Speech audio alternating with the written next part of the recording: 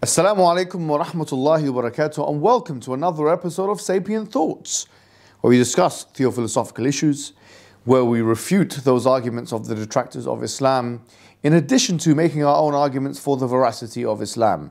Today, inshallah, we're going to be speaking about a very fruitless and frivolous and capricious claim, a weak claim, a ridiculous contention of the highest order. Really, a claim that says that the Quran says in chapter number 51, verse number 49, that everything was created in pairs. وَمِن كُلِّ شَيْءٍ خَلَقْنَا زَوْجَيْنِ لَعَلَّكُمْ تَذَكَّرُونَ. And we know of such a thing as asexual reproduction, and therefore this is false. So I don't know whether to stop, roll my eyes, or even try and dignify this thing with the response. But maybe I should, for the satisfaction of those who are a little bit curious. Really and truly, we've said this more than once. The word kull does not necessarily mean every single thing, with the exclusion of nothing in the genus. This is something which we know from the usage of the word kull, which is also used in the Quran. Well, Allah subhanahu wa ta'ala mentions in Surah Al-Ahqaf, chapter 46, verse number 25, where Allah subhanahu wa ta'ala says, تُدَمِّرُ كُلَّ شَيْءٍ بِأَمْرِ رَبِّهَا فَأَصْبَحُوا لَا يُرَى إِلَّا مَسَاكِنُهُم. That it destroys, there's a wind that destroys everything with the command of its Lord. So they came to be not seen except for their indwellings.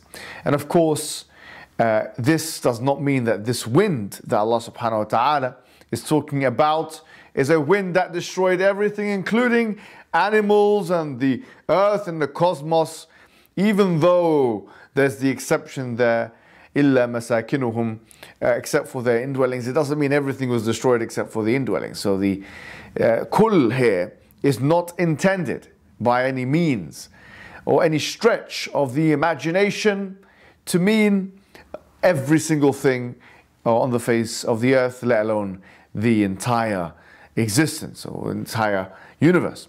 This is impossible to extrapolate from this verse, and that is why many of the scholars have actually written books and treatises about this word kull, because many people that employ literalistic understandings of the Arabic language do not understand these kinds of usages. So Suyuti wrote a book, Al-Kull wa ma alayhi tadul, or the word kull and what it implies or what its evidences or shows.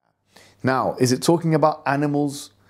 It doesn't say animals in this verse, but it doesn't mean just animals, because if you look at some of the exegesis of the past, even of great scholars like Al-Hasan al-Basri and others, and even if you look at Tabari, what he says, they don't restrict this to just meaning male and female.